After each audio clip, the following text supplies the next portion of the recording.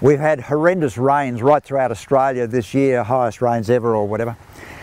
And some plants have loved it. This is a bottlebrush, a red one. There's lots of them. Kings Park Special is a good one, but look, all of the red bottlebrush are wonderful plants. Most of them are small trees through to shrubs, and they're just flowering their heads off.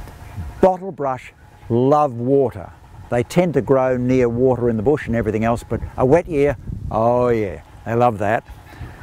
But that's it. Red bottlebrush, great flowers, very hardy plants, something you should think about. But there's other colours. If you don't like red, there are other colours to get. But beautiful things, and they love a wet position or a wet year.